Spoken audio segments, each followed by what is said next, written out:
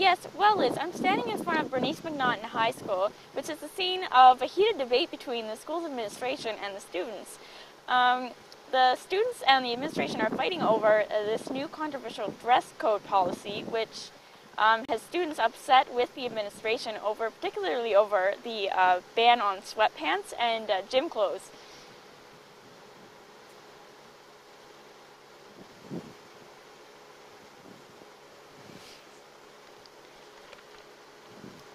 Well, the dress code has actually been in effect for about 4 or 5 years now, but just a recent crackdown that the administration has had on the wearing of sweatpants has many students upset.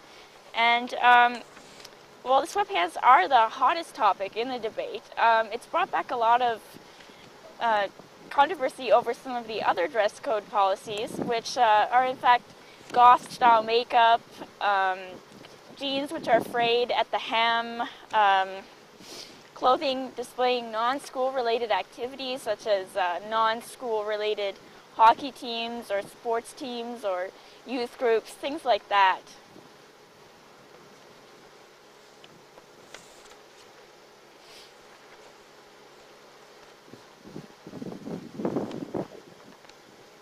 Yes, well, I asked some students from Bernice McNaughton High about why they were so angry with the dress code policy, and they said they feel that it targets certain subgroups of students, such as goth-inspired or maybe sports-inspired students.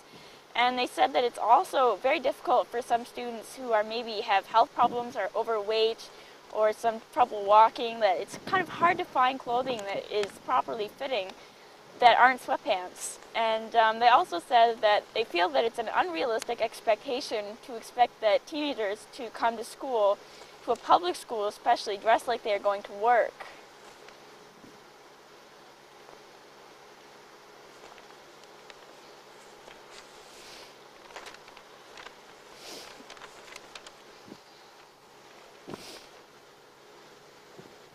Well, there is a Facebook group called Where'd Our Sweats Go, which has about 550 members. And this group is basically organized by a couple of students, and they're urging students not to wear sweatpants to school. To protest this, they actually want to meet with the administration and maybe work out the dress code policy and find something that works for everyone.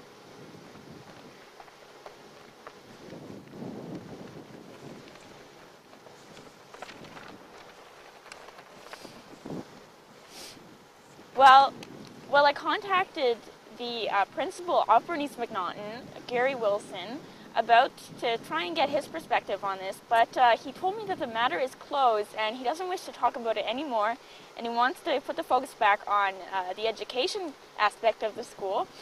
But he did tell a local reporter that he expects students to come to school dressed like they were coming to a workforce, and he doesn't think that that's an unrealistic expectation. They're going to be graduating soon, going out into the real world, having to wear proper clothing. And he also did tell some students that if they did come up with a valuable reason why they should be able to wear sweatpants and write some maybe well thought out essays, that he would accept that.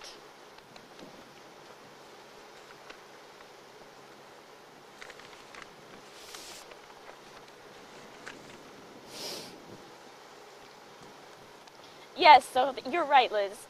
He said that he is open to debating the matter, perhaps with some concise students who will write some essays and have an opinion that is well thought out and can maybe get some feedback about a new dress code that they could work for everyone. Back to you, Liz.